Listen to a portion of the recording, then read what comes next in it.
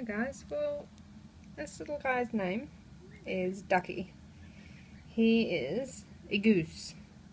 I don't know what kind of goose because he was given to me as a day old, so I also have no idea what happened to his mum. What I discovered on Thursday, he was a day old, so Thursday just gone, is that there's very little about geese and how to hand raise them. So what I've decided to do is try and make some videos about goslings.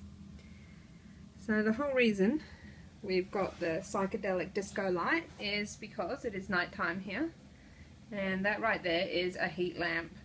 I live in the desert in Western Australia and it can still get a bit cold at night at the moment. So what I've done is he has this cool big storage, I think a 90-litre storage box, and there's just a blanket over the top to shade it, and as you can see down the bottom where his food and everything else is really far away from the heat lamp.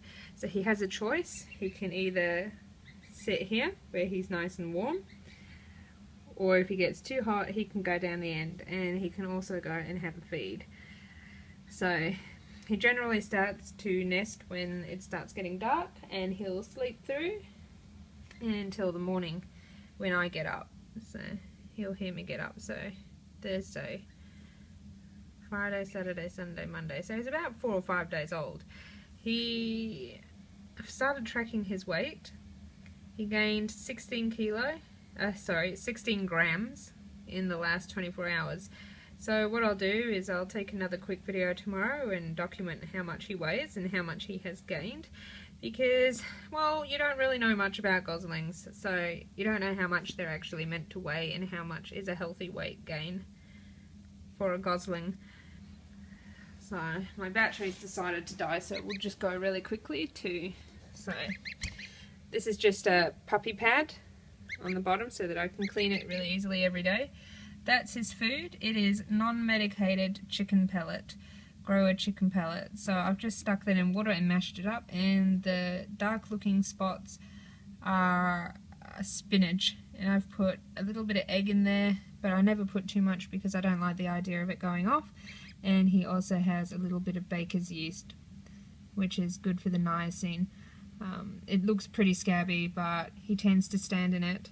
So what I do is I get a little bit, stick it in there, I make sure that it's got just enough water to cover it, and then he'll go over and he'll feed. And that, believe it or not, was clean water about 10 minutes ago, but he stands in that too. Such is life. So that is what I feed him. And then tomorrow I'll talk more about taking him out to graze and teaching him to swim.